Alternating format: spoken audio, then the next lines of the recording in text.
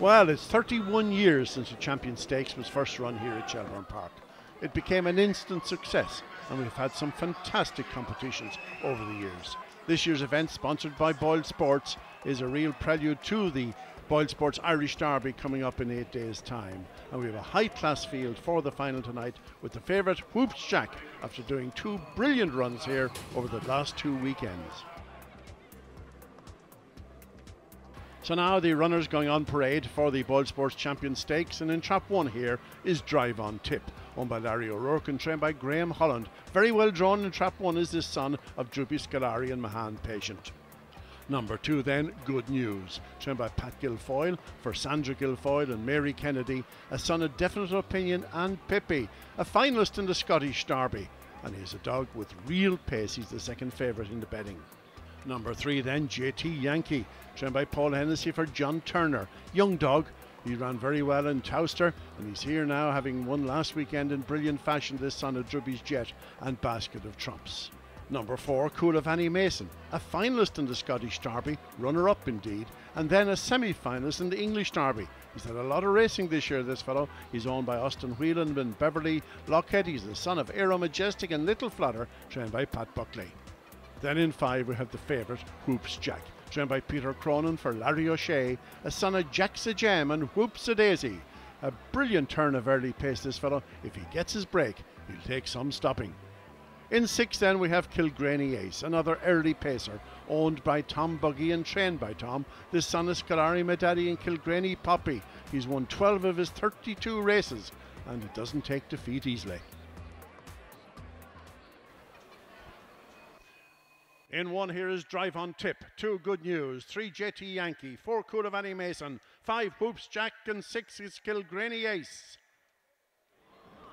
Here now coming around the bend, up behind Traps, ready for off.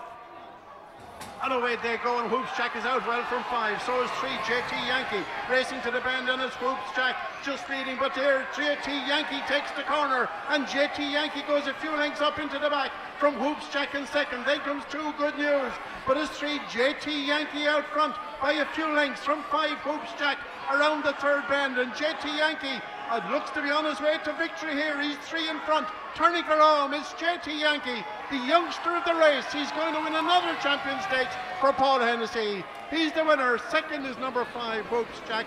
It's close for third. The time is 29:58. And so the result of the 2017 Boylesports Champion Stakes. The winner, number 3, JT Yankee, owned by John Turner and trained by Paul Hennessy. Second, number 5, Whoops Jack.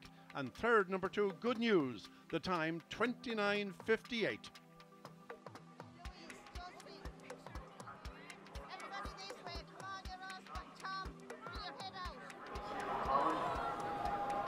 That's a great run from JT. He's only the youngest dog in the race. How did you come across him? Paul found him for me actually, and again he did a great trial, and Paul said, look, we spotted this dog, and we were lucky to get him. So like I said, it was a great final, load of great dogs in the final, so it's just, you know, it's nice to win, you know, when you're against such a great team. You know, really appreciate the sponsorship from Boylesports, and like I say, looking forward to coming back for the Irish Derby, and hopefully have another good run. Tonight was Boylesports' first sponsorship of this event, and they're going to be doing it for the next 3 years, is that right? Yeah, we sponsor the Boylesports now Champion Stakes, and obviously the Irish Ground Derby is starting in a couple of weeks, so that's the package we have at the moment, and it was a great first year to be involved in it, and I'd like to think that we'll be here for many more years to come, and especially building up into the next couple of weeks with the Derby. I think it was a perfect teaser building up to it. Yeah, it's a great lead up to the Derby. And what dog have you installed as your favourite? Well, after tonight, Clare's Rocket will definitely be the favourite. Scintillating performance, 29:30, his first run back at Shelbourne since the English Derby final. So he's the one they'll all have to beat. I don't think there's any debate about that. He's as fast as Greyhound has risen the country, and when he does things right, like we saw tonight, he's going to be a very hard dog to beat. I'd imagine he'll be about 8 or 10 to 1 after tonight's performance. But yeah, Monday week now for the Derby draw. I can't wait, and it's the start of a long couple of weeks, but we look forward to it.